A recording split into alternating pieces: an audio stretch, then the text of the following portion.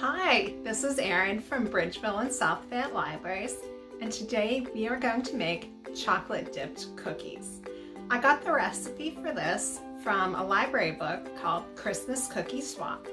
The library has a lot of really great cooking and baking books, both in print and ebook format. So let's take a look at what we'll need for this recipe.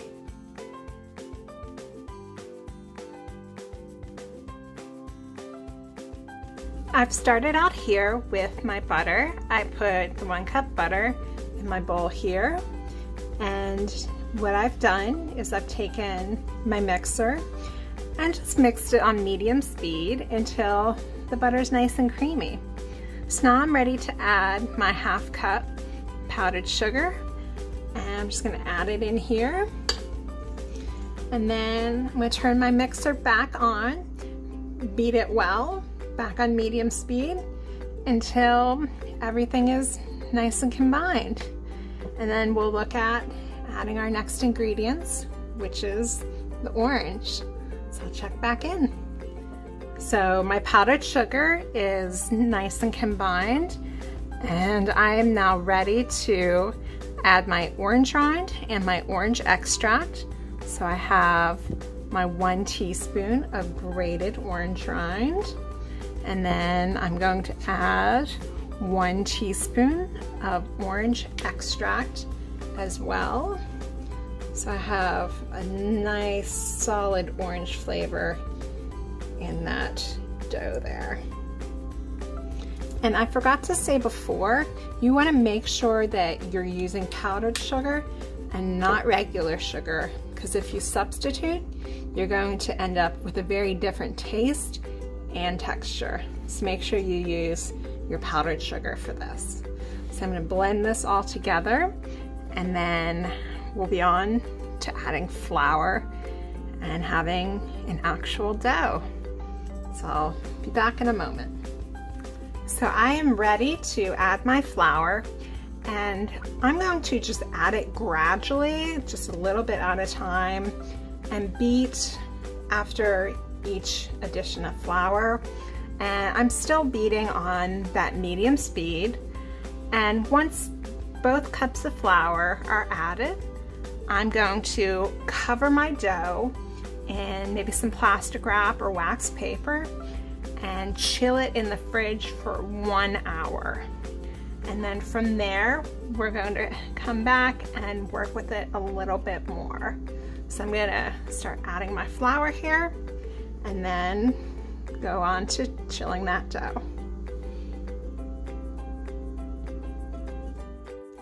So I have my dough, it's chilled for an hour.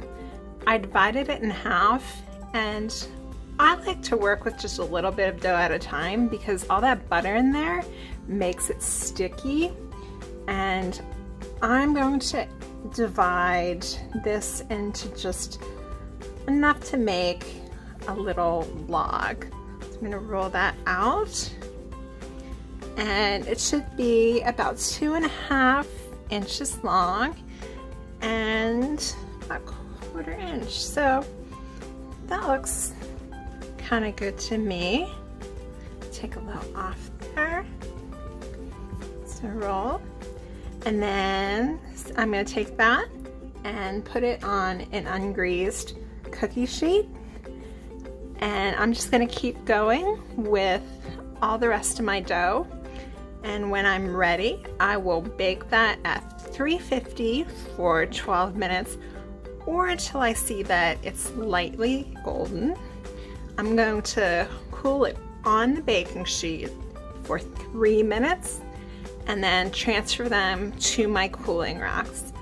I recommend covering your racks in wax paper, because in the next step, when we go to dip our cookies in the chocolate, if you have your racks covered in wax paper, then you won't have to go back and chip all of that dried chocolate off of your cooling racks. Just a tip. So I'm going to keep rolling my cookies out, and then I'll check back once they've all baked. My cookies are all cooled now, And I have my chocolate here, my chocolate chips that I have in my heat-proof bowl. I've melted them in the microwave. I put them in for a minute and then I stirred halfway through to make sure all of the chocolate chips melted. So now I'm ready to begin decorating my cookies. I'm going to take a cookie, dip the end in the chocolate, and then I'm going to just sprinkle some of my coconut on the end, and then it's ready. If you are not a fan of coconut, what you can do is you can substitute some orange rind. So same thing, you dip it in the chocolate and then just put a little orange rind on there instead of the coconut. So I'm going to keep decorating, but that's all for making the cookies. Thank you so much for tuning in, and I hope you enjoy the cookies and have a great day, everyone.